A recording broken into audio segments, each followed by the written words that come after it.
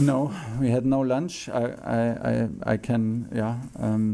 I agree. He sent me a very kind, very respectful a message after I took over at Chelsea. That meant a lot because I was a huge fan of him as a player, and he is and will remain a legend at our club. This is absolutely sure, and this is a given. And so I was very happy when he wrote me this message. Showed like a very gentlemanlike message, and we didn't have the chance to go out and have lunch, and he took the chance to take charge of Everton.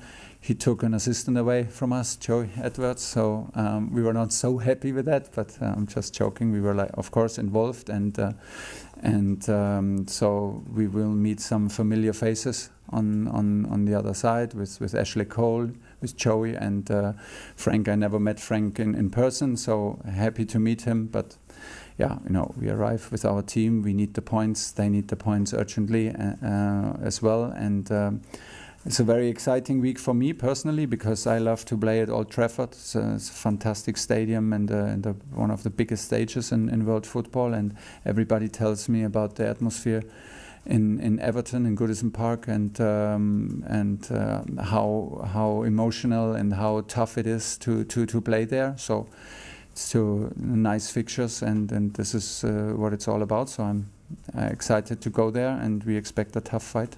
Obviously, I guess with the sanctions you can't use it. Yeah. Wondering, does that mean that you're less likely to use the option to buy as a club, and what does it mean for his future really at Chelsea? We will talk about it at the end of the season. In the moment, it's a bit of a difficult situation for him personally, but what I like about him that he still gives his input. It is like this in team sports. Even if it does not make you happy, and I'm sure that he is not happy about the situation, he is still pushing. He's still positive, and he takes care about the quality in training with a group that does not play so much, which means a lot to me and means a lot and means a lot to the atmosphere in the dressing room and within the group, that we stay competitive. I don't have a lot of good news for him when we talk about the lineup, and he needs to stay involved mentally and physically. This is what he does, although it's not easy for him, and for this we are very grateful. We also demand it, but we are very grateful. It tells us that he's a real sportsman. About the end of the season is not the moment now to talk about. We still have to fight for direct qualification, still have to fight for Champions League, for the best possible outcome, and we have a final to play, and then we talk when it's time.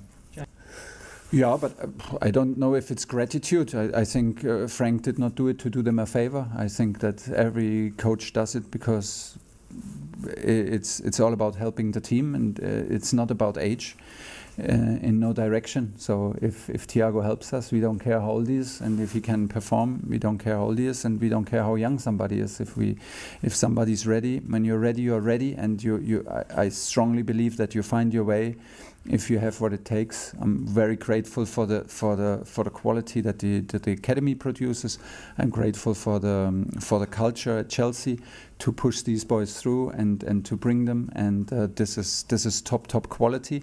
And it's our job to let them play and to prepare them and push them on this kind of level. This is what Chelsea is also about, and then I'm happy for that. From the injured players, Ben Chilwell for sure not, of course, and for Kova it's too early. He's no minute in team training so far. He will not come back, and Callum Hudson-Odoi as well. Maybe Andreas Christensen, maybe. Let's see. After he was ill, and same for Ross Barkley. We need to wait until tomorrow, day after tomorrow, how they feel.